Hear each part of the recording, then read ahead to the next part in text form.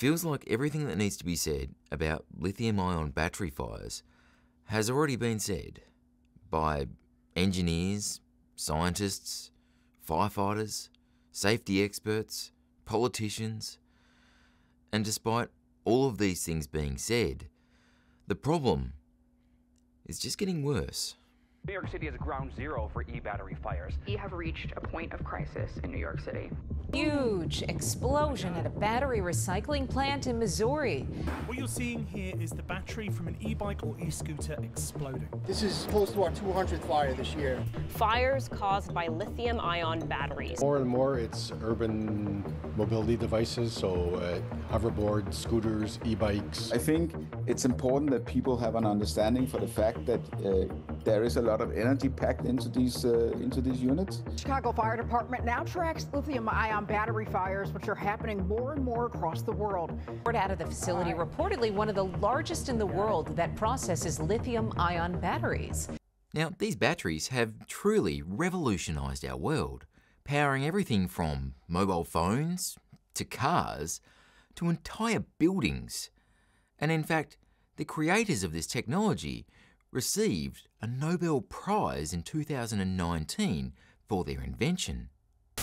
The Royal Swedish Academy of Sciences has today decided to award the 2019 Nobel Prize in Chemistry for the development of lithium-ion batteries. Oh, come on!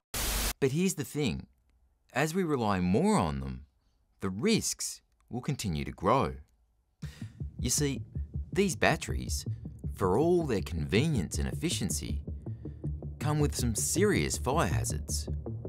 And we're seeing the effects of these hazards in our cities and homes. Now, before we go any further, we really need to have a look at how these batteries work, because to understand the big picture, we need to start with the small. These batteries are highly complex, with multiple variations and form factors, but at their core, they all share the same fundamental structure. If we break down a typical battery, we'll find four key components. An anode, which is the negative electrode, primarily made of graphite. A cathode, which is the positive electrode, typically composed of lithium metal oxides such as lithium cobalt oxide or lithium iron phosphate.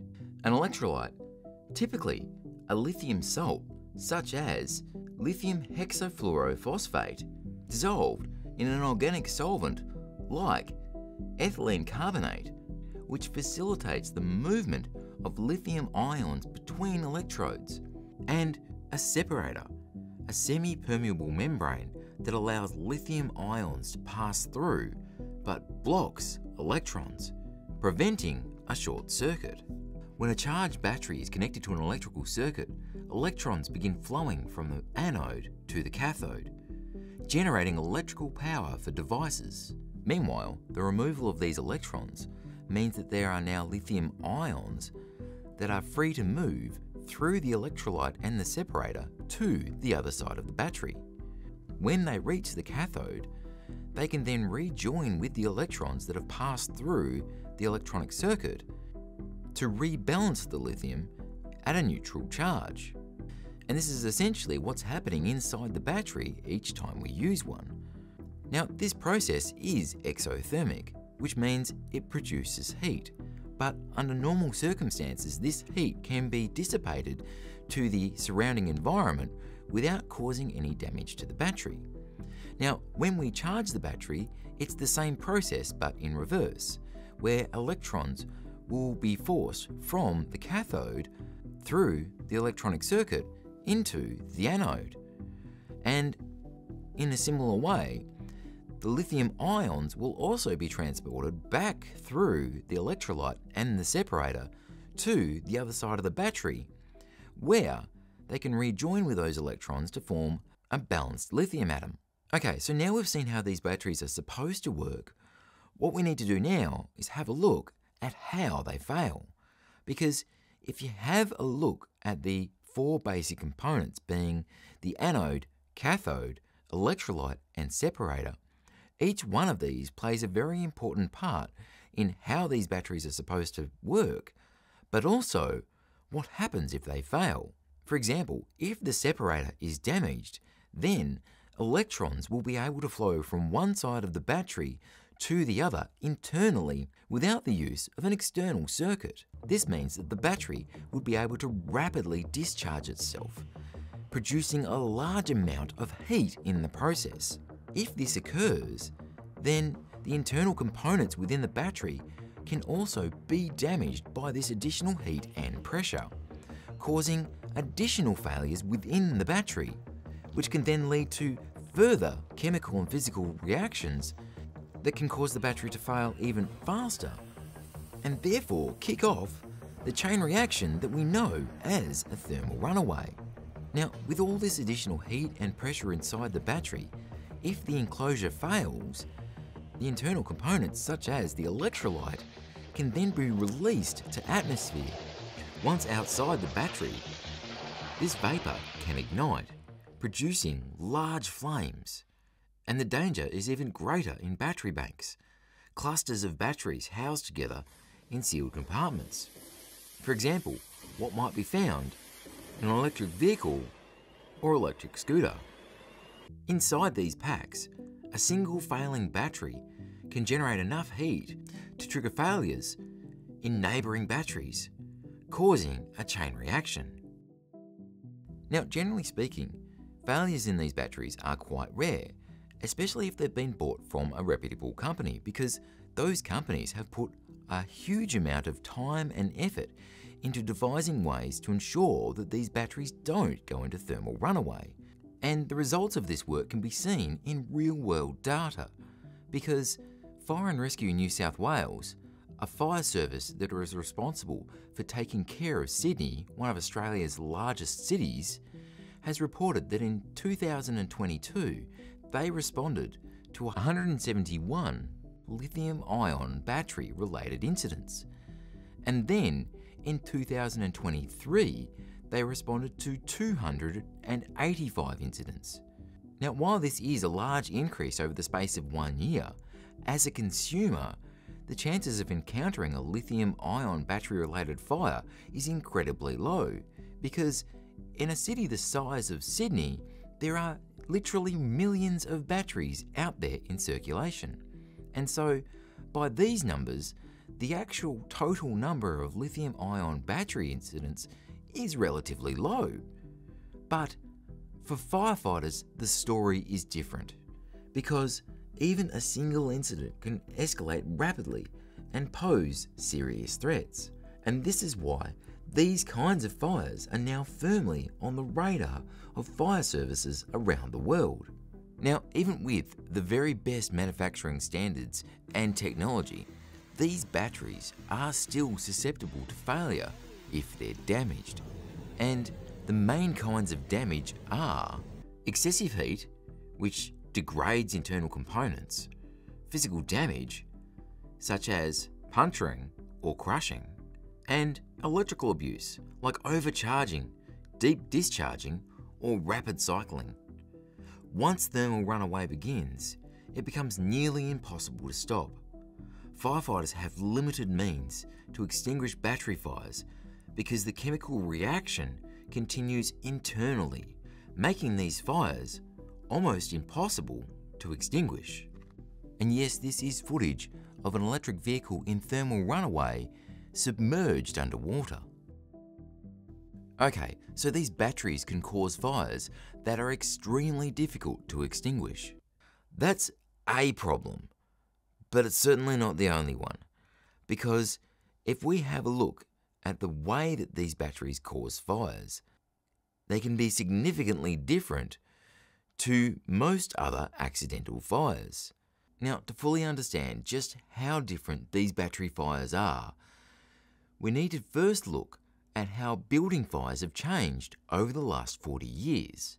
If you go back around 4 decades, most of the materials you'll find inside a building will be largely composed of natural materials like timber, cotton, and wool.